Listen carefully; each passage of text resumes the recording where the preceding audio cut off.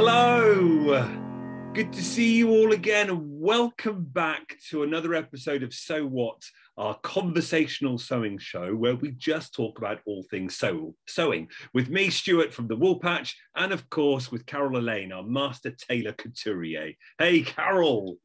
Hello, Stuart. Finally. Oh, we've come to an end.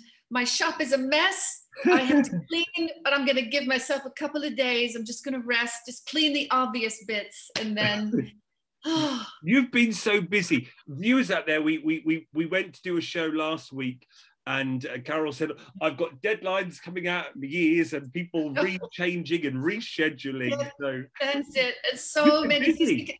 I've been really, really busy. I'm lucky. I'm so grateful. Yeah, we had some really fun projects this year, and it just seemed that the order book was never even medium full. It was always packed, and I think people are just wanting to get clothing this way. They're thinking deeper about it and making use of clothes that were beautifully made, decades ago, and wanting to restyle them, and then wanting to invest in new bespoke because it's sustainable and it's brilliant. It's unique and no one else has it, and it's so I'm just one of the lucky ones of this very crazy couple of years that we've all had to suffer through. So that's it now for the Christmas holidays, is it? Nothing in the books? That's it. No, I'm just working on a fun little project, which I can show you later. It's just not tailoring at all. It's not sourcing cloth. It's not drafting patterns. It's not fitting. It's just fun. So we can talk about that. With your studio there, will you clear up tomorrow, or is that it? You're going to not go anywhere near it for 2 weeks?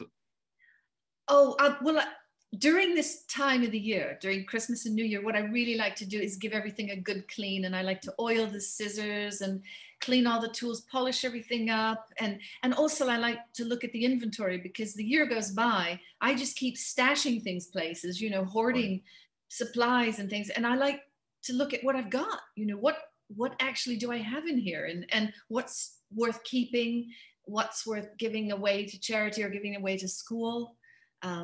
Giving it to other teachers that are teaching sewing. So it's, how fast you can accumulate boxes and boxes of things, don't you? Oh, absolutely. And all this stuff is an investment. It costs money, and they're telling us that they're going to cost more money in the new year. A factor of say 27% in some cases is going to be added on to tools and fabrics and raw materials that we use. You don't want to get rid of that, unnecessarily or at a whim.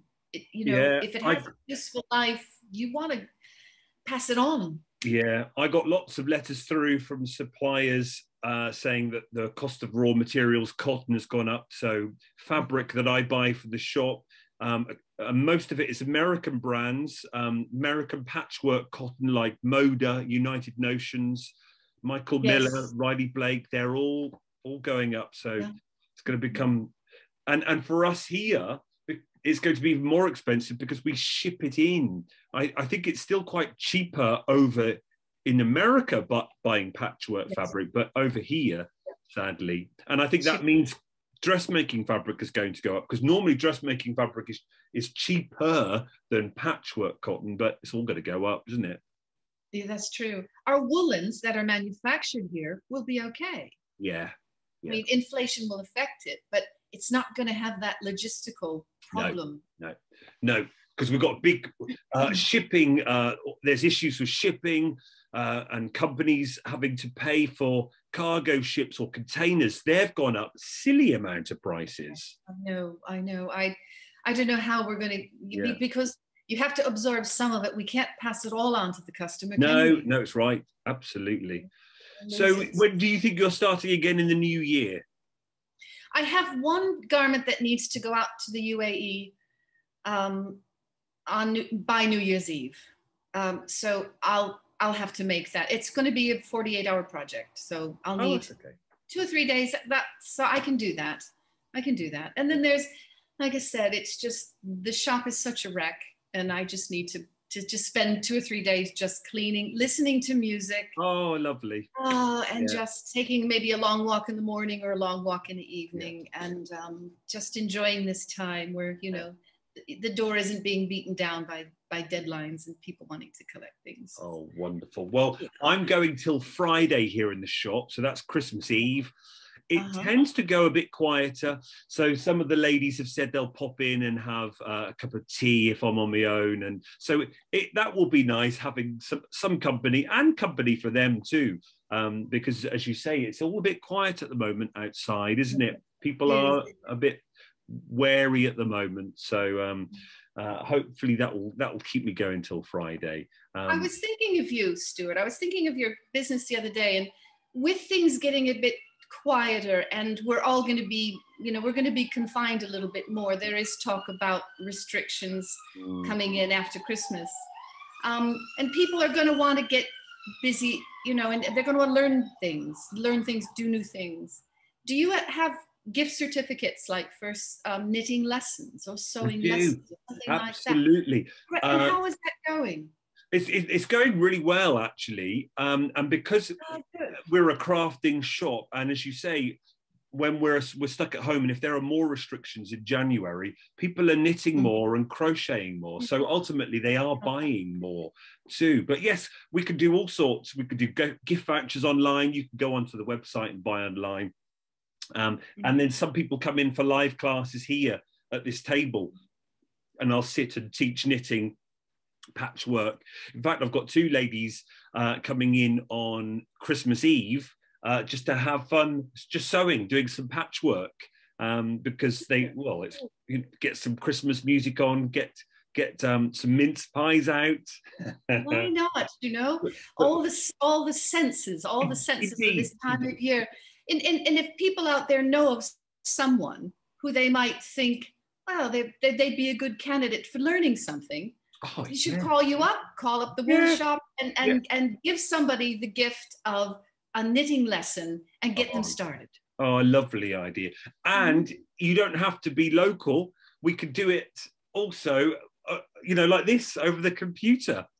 So you could teach somebody to knit online. Yeah. It's much harder. It's much harder because it's like watching YouTube, but looking at the fingers and everything, you miss having that touch and that guidance with hands. Like, it's often helpful with teaching. But yes, we can still do like virtual as well.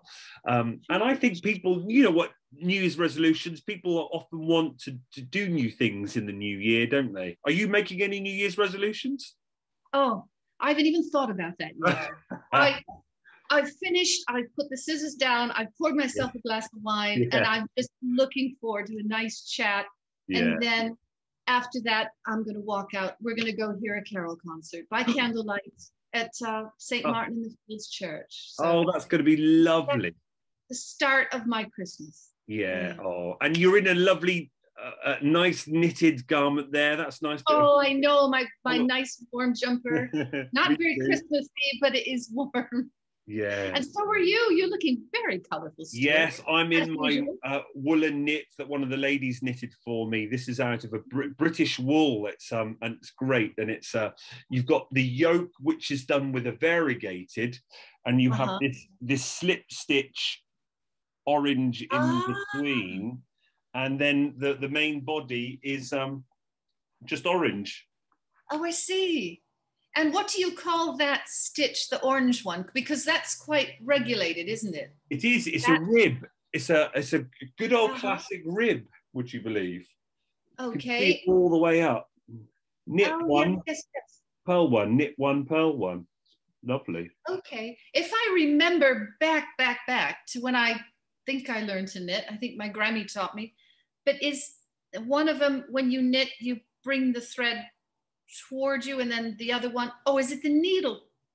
The needle goes in through the front and then the back? You're pretty much right, yes. Knit, you have the yarn at the back that goes to the ball, and you push the needle in. And for a pearl, you bring the yarn to the front, so it's in front of you, and almost put the needle towards you. Oh, I see. 2 stitches. And you repeat that over and over and over again. And Yeah, row by row, so you're working horizontally, that's it. but then vertically you get that stripe. Yeah, you do. Stripe. And you get different effects according to where you do.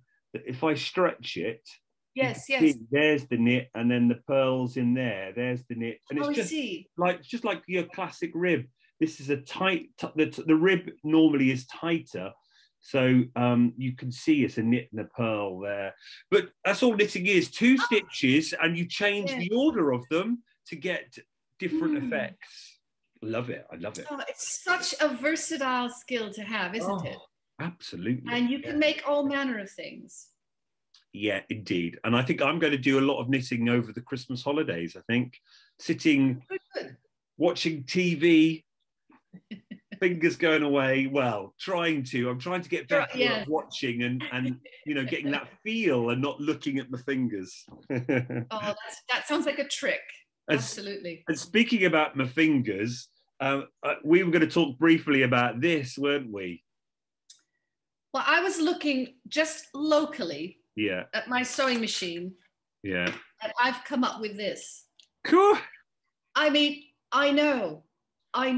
It makes me feel very, very comfortable that a couturier has a handful of those. I know.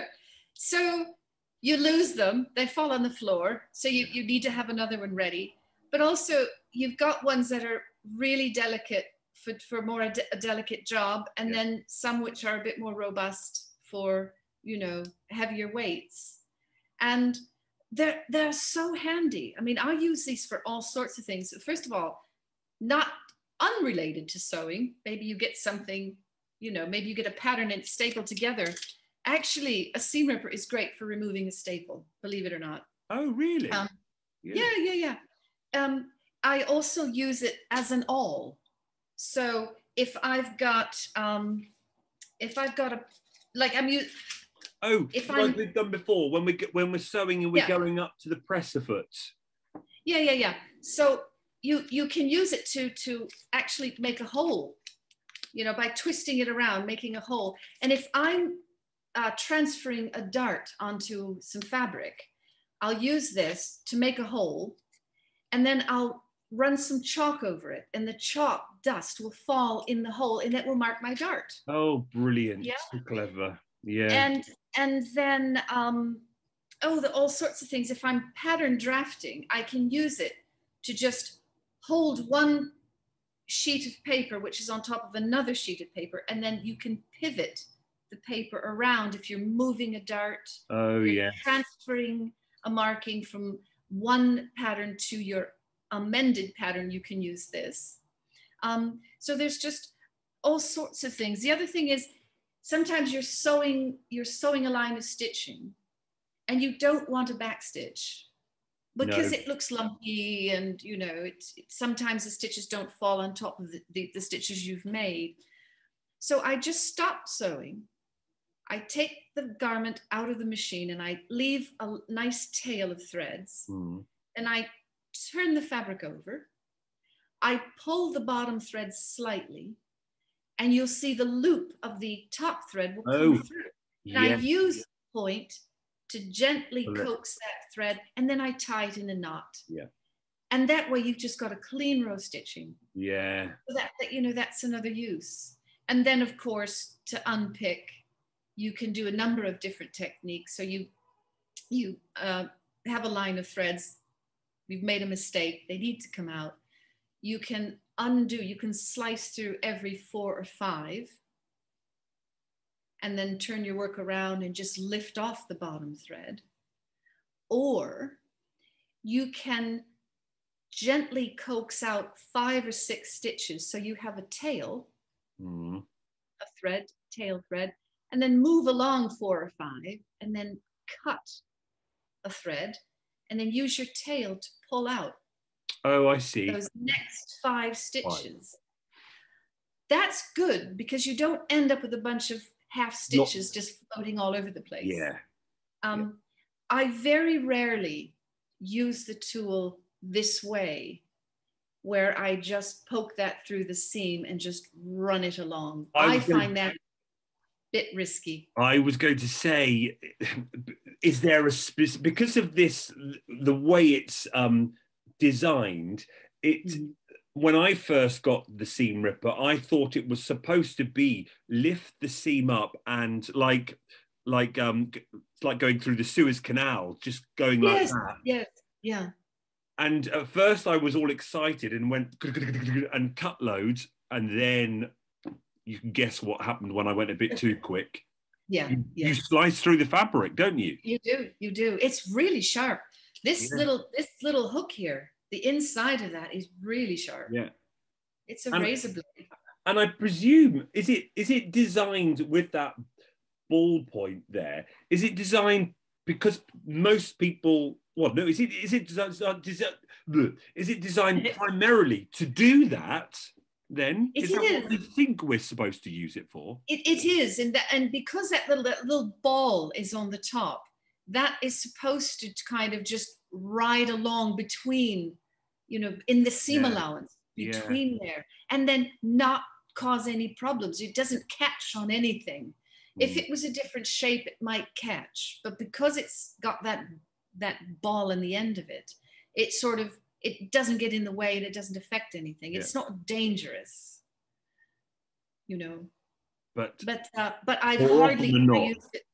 Yeah, I have used it on denim. Yeah. I've used it on very, very heavy denim where you can practically pull the two pieces of fabric apart and you can see the stitches. So you can you can slice through them all. But it's a really clever tool. Yeah. And I think your first way is the way I now use all the time. If I've pieced two pieces together and it's out of sync, I'll look at my top row of stitching. I go in. What is it? Yeah. So the stitching's going that way. So I'll go cut perpendicular to the stitch line. That's the word. Cut a couple, miss two or three. Do another one, miss two or three, miss another one, do two or three. And then, as you say, you can then turn it over and then pull the thread. Mm-hmm. But then you do get lots of those little bits left, don't you? And it's nice to avoid that. The other thing you can do is if you've basted and you want to remove the basting stitches, now you can just, rip 3 or 4, turn it over, rip some more, but that's really dangerous because you're gonna affect the cloth there. But you can, if it's a really long stitch, you can give yourself a tail and then hold the tail, gather the fabric into a bunch, which gives you a very long tail, snip that off, run the gathers back out so it's flat, look on the other side, and you'll be able to peel off a lot of that stitch line as well. So there's many different ways of doing it. But we always talk about preparation. We talk about going slower. We talk about watching carefully what you do. And you just can't beat really just being very careful, taking each stitch out or every 2 or 3. And it's going to be a cleaner job in the end, isn't it? But I say I sell 2 types. I've got it's almost like a travel one. It's the small one, isn't it? With a little plastic container, and then there's normally a long one with a long. Have you got one there with a long handle? I do. I've got a couple. That's it. Yeah, they're like the 2 classic sort of sizes. But you had another one there that had almost a tubular handle. Was that right? A circular. Yeah. Oh, that's a posh one. And this one is, and there's a space for your hands, to fit in, for the thumb to fit in. I like. These are fine, but with the cover off, there's not a whole lot for your hand to cling onto. No, it's right. It's yeah. So I find it very useful to have the cover on the bottom, and then you've got, you can guide it with your little finger like this, and you've just got some maneuverability. Oh, well, there you are, everyone. How comforting is that Carol has loads of seam rippers, stitch rippers? What do you call it? I call it a seam ripper, which is it's a bit dramatic. I like unpick better. Very much so.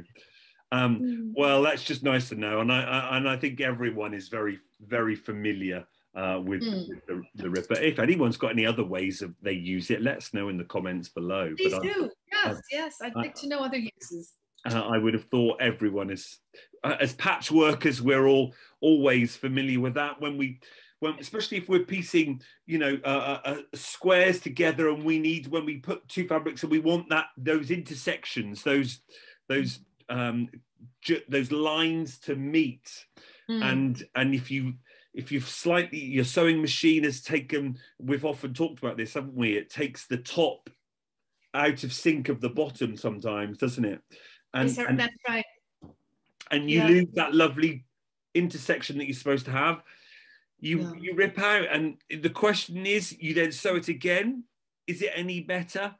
I have a bit of a rule where I might rip out three times. If it's not good by the third time, that stays. I'm not ripping out again, because I know. Yeah, give yourself some peace, really. But if it's really off, it does offend the eye. And I know when we're matching checks, sometimes you just get a sense of how far ahead to put that top layer of fabric, how far ahead to put it, so that when the presser foot rides alongside and drags it down a millimeter or two, then it's going to match. So it's just trial and error on that, isn't it? But it's infuriating when it does. When you rip it out for the second time and you sew it for the third time and it still is right. Yeah, it's really maddening. It normally works for me by the third time, because I don't pin in patchwork. I try and get away with that. If I have to rip out the first time and do it again, then I might go, oh, okay, I'll use some fabric clips. Yes. So I'll clip, and then if the clips don't work, then I might pin it to death for the third time. But that's right, third time lucky. Yeah. But it's a balance, isn't there, of what is fun, and then what I want to correct it and have it right, but how many more times before it takes the fun out of it, and then you get frustrated and you chuck it across the room. And sometimes the best thing to do is just stop for 10 minutes, and come back to it when you're less agitated about the whole mess. It's so right. It's so hard to do at the time, though, isn't it? Because you want to get it right, especially if you're then clock watching and you go, I want to get this scene done before, oh, completely. Oh, look what I've got to show you. No, look at that.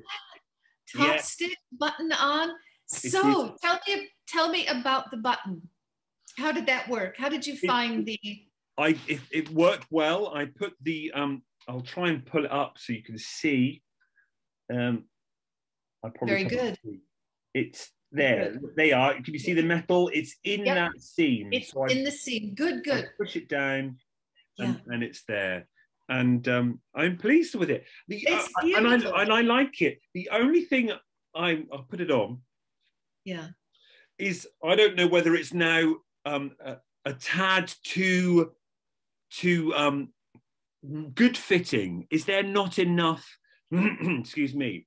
Blouson, or I don't know how they're supposed to be worn, because that's now profile. Yeah. I don't know whether there's supposed to be more there, and it's supposed to be. Is it supposed to be down like that? I don't know. I think the style of it is to be more blouson. I think it's incredibly handsome. Oh. Well done. You've got a very good. You've got a good thing going for hats, Stuart. You do. I really enjoyed making it, and I'm thrilled that it's there. But it's now getting that look on how you wear it. And I think it will wear. Certainly, it will wear in, won't it? It will. Oh yeah. There's still room there. It's not stupidly tight. Maybe the viewers can let us know. I'm no fashion expert. I'm no guru. I don't know. And I know there are certain ways of wearing hats, and I know girls wear hats differently to blokes. But I say how you wear it, or whether you're supposed to then tack that bit down Yes. at the front. Yeah, but then I think there's supposed to be more fabric for that. But that might be a different hat. That might have a different name. I know this is the Baker Boy cap. Is the Baker Boy cap supposed to go up that way rather than sit down on the top there?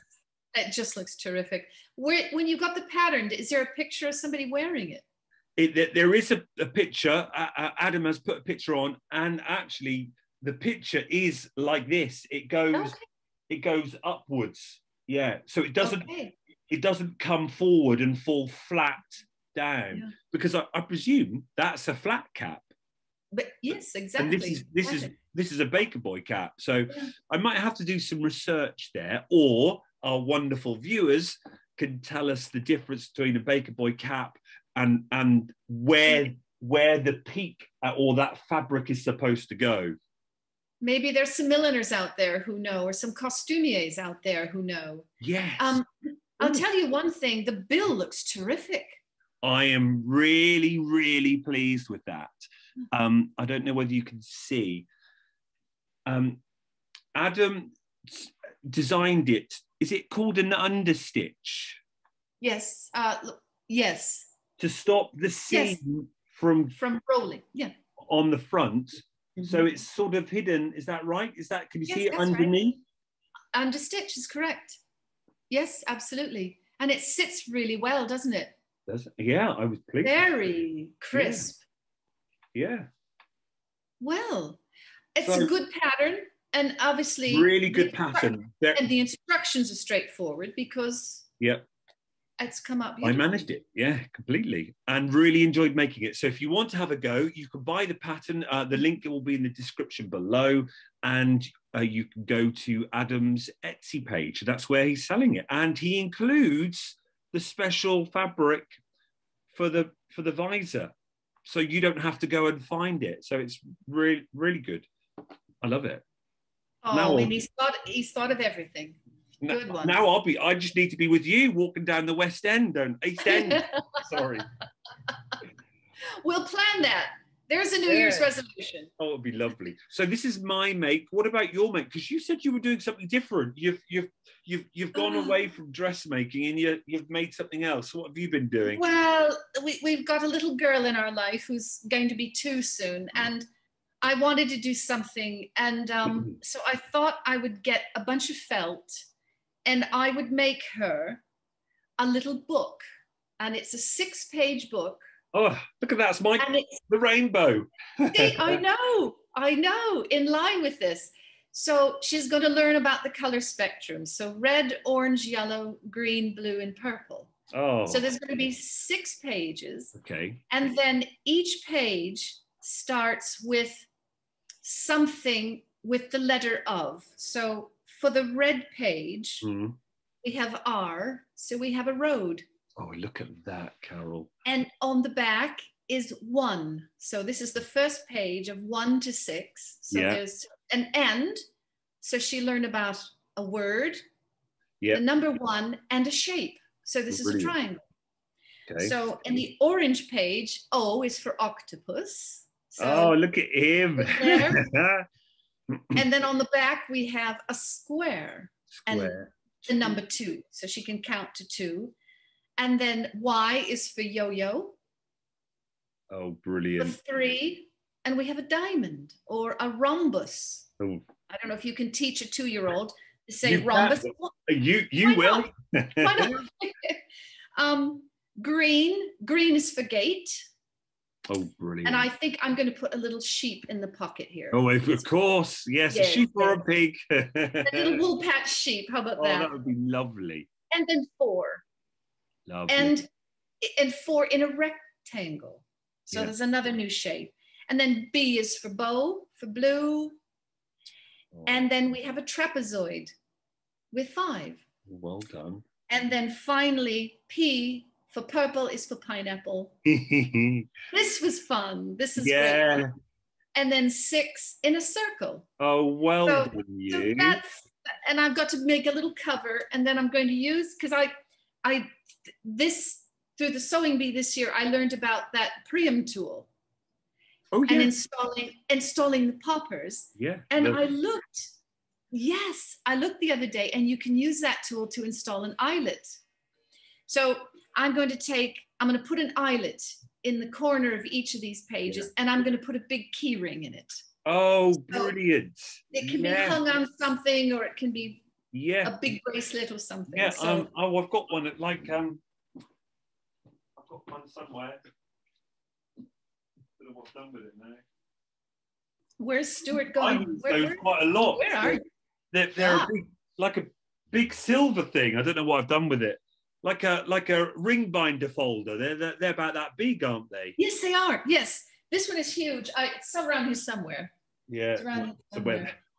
And so I'm using the hole punch, the rotary hole punch where you dial the size that you want. And then in order to make a clean hole, you put a piece of cardboard underneath. Yeah. And that helps you make a good clean hole. And once you've got the hole, then you can put the two ends of your eyelet into that tool, and hopefully.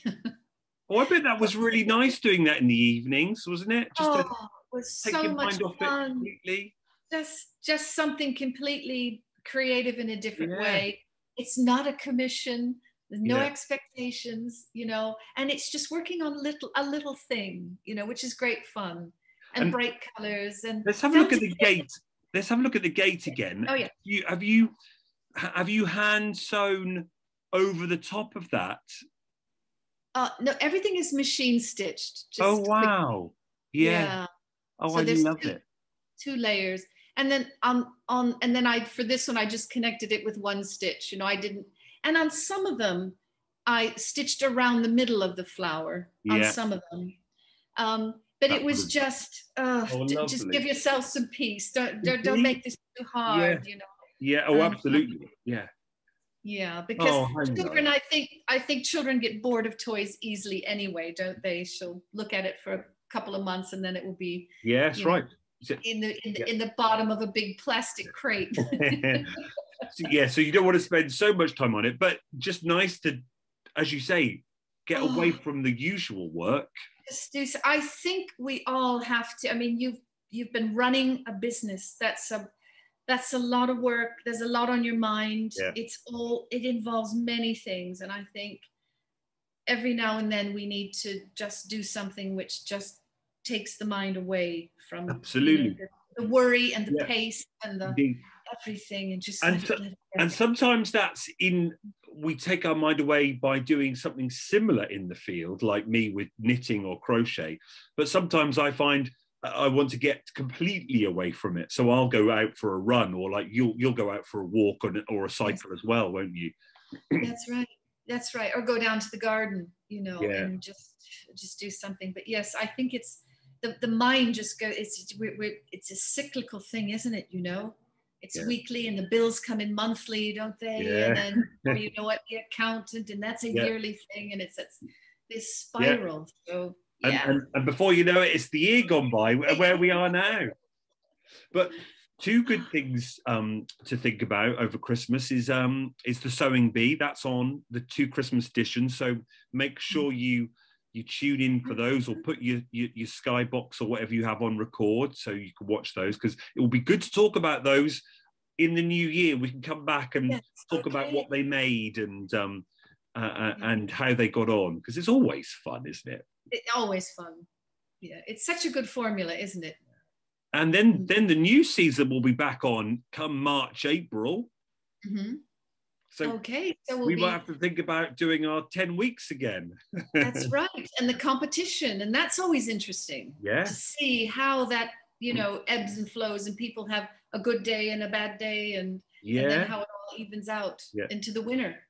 All right. Well, look forward to that. Indeed. Now, talking about competition, let's finish off with a little quiz. I've drawn up some questions. You didn't say there was going to be a quiz. I'm going to put you on the spot. They're easy, I'm sure. And you at home, you can join in as well for a bit of Christmas fun, a little quiz. Question 1. People who sew may wear this on their finger to protect themselves. Well, that must be our good friend, the thimble. Is Yes. that it? It is. We Okay. talked about it last week. Where's yours? There we go. Lovely. Okay. Well done. You've got one point. Keep them that simple, please. Number 2. This is what you do to temporarily join fabric together with a long removable stitch. What is it called? That's called basting. Ding. And this is the first thing to be tidied up and put where it belongs. So that's Roll your the basting basting cotton. Okay. Yeah. Phew. Okay, that's 2 down. What technique or name is used for making a piece of fabric go from 2D to 3D, like a form of shaping? Like a form of shaping. Yes. What So technique? what is it called when we take the bit of fabric from flat and we're making it 3D? What is that? We're inserting something. What is that called? Is it called ease? Is it called ease, or is it called you're making two? Is it darting? I mean, you're changing the shape. Yay, it's a dart. Yes. Okay. Well done. Yeah, I suppose it's that classic, as we talked about with the bust. It's flat, but we want to get that shape there, don't we? That's correct. Yes, yes. So you can do that by having 2 different sizes of fabric. So one is eased onto the other, you know, and then that creates a 3 dimension. But darting, I suppose, is the most obvious. Yeah. And are there any places where darts only really appear, or do you find in couture work you put darts in wherever, anywhere?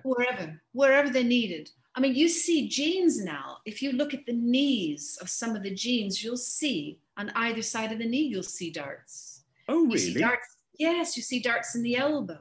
Sometimes they'll take the vertical dart of a skirt and they'll move it around to the hip line. Oh. So you can transfer that 3-dimensional look. You can move fullness from one part of a garment to another. A bust dart, you can take a side bust dart, you can move it up into the shoulder. You can split that dart into 3. You can have 3 small darts, which equal the size of the large dart that was horizontal. There's all sorts of things you can do. Oh, now my mind is blown. It's a lot different than knit and purl, isn't it? Indeed. And then I've got to go look at my jeans too. Right. What tool is long and pointy and very handy to use at the sewing machine? Right. Long and pointy. Yeah. Am I a bit too vague there, am I? And well, I'm just thinking, I've got very long and pointy scissors. But they're useful for cutting thread. Yeah. I've got a crochet hook, but that's not really useful for sewing. It's long though, isn't it? It's long and pointy. What do you use the crochet hook for then? So I use that for turning. Well, sometimes I use it to repair. Yes. But if I make a rouleau, then I use the crochet hook to turn. Yeah. We use that in one of our videos. No, well, that's not what I've got on my list here. I'll give you a couple more guesses. That's not generous. Long and pointy. Long and pointy. Well, maybe I was wrong with pointy. It might be a bit more blunt because you don't want to pierce your fabric as you're getting near that presser foot. Oh, so to guide. Okay. So, to guide, I would use either. I would use either the tweezer or the awl. It's the awl. Well done. Long and pointy. Let's have a look at your awl. Perhaps yours isn't long then.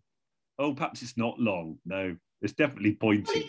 It is, yes. So when you're moving, I've got a piece of felt here, but when you're moving fabric through the machine, it's not so pointy that it will go through the fabric. Is that yes? So you can use it to steer and to just guide the fabric through the presser foot. That's it. I Oh, love it. Since okay. you taught me about the awl, I use mine all the time now. Yeah. All, All, all. all. Boom! You're on fire, Carol. Oh, Four out of four so far. Right now, he's like a bonus round. You've got to name as many hems as you can. Types of hems. Off you go. pin hem, Oh, machine hem, oh, yeah. gathered hem, yeah, bubble hem, Gathered. blind hem, Yeah. backstitch hem, double hem, Yeah. double hem, pin hem, blind hem, 3 seconds left. invisible hem. Yeah, well done. Uh, One. er. Time up.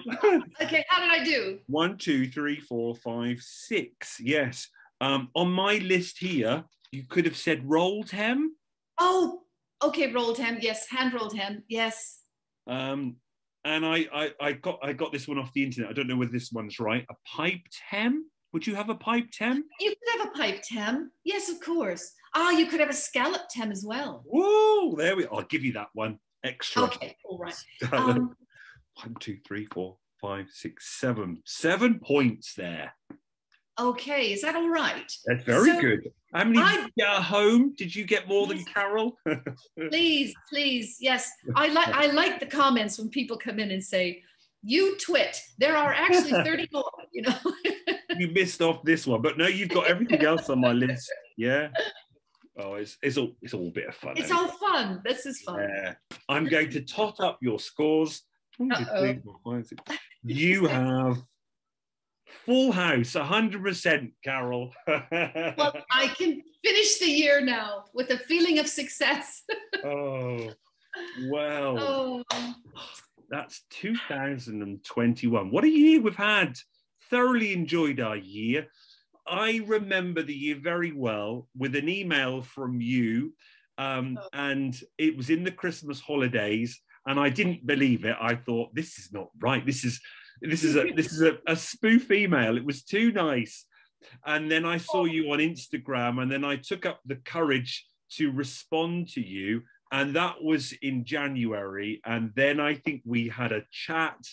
And then before you know it, we then had the idea for the Sewing Bee in March, where we did 10 episodes each week. And you were doing highly detailed tutorials in those 10 weeks. And we had some wonderful responses to that. I hope we can do that again. And then here we are now over the last 3 months doing videos. So what videos? Yeah.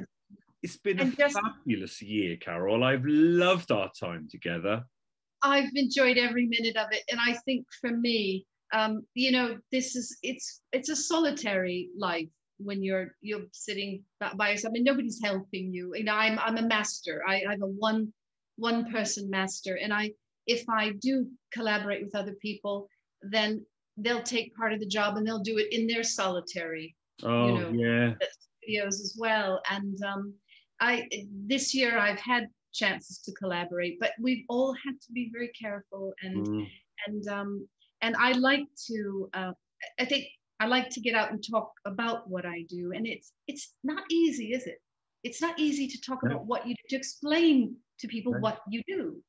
It's that's really challenging. And when we first started out, I felt like I was stumbling through it a little bit. I wasn't really at ease, and so this year has been very good for me, just feeling more comfortable about doing that, about chatting. And you've made it so easy. Oh, well, so, thank you. We wouldn't have known, and I know many of the viewers commented on you right from the beginning. We would have never have known that it wasn't as comfortable, but you're just such a professional. But this coming together is nice. Then, if you're mainly on your own, as you say, as a master, you don't have that much contact. So it's been wonderful, and of course it's been wonderful to share that knowledge that you've got and share it with me. I've been learning, and our audience is learning it, and just loving listening, because there aren't actually that many sewing shows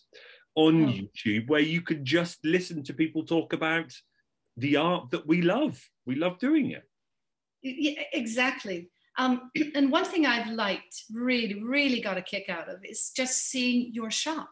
You know, I feel like I'm going somewhere, you know, and Yeah. you disappear and you pull out an example of something, or, you know, and the people to see the studio in the background, I'm Indeed. sure it's interesting, and I hope our viewers feel like they're coming into a space which is, you know, a creative space where they can then, you know, ask questions freely, and will, you know, hopefully we'll know the answer. Let us know more topics in the comments below of what you would like covered. We have got the jersey and the knit one coming.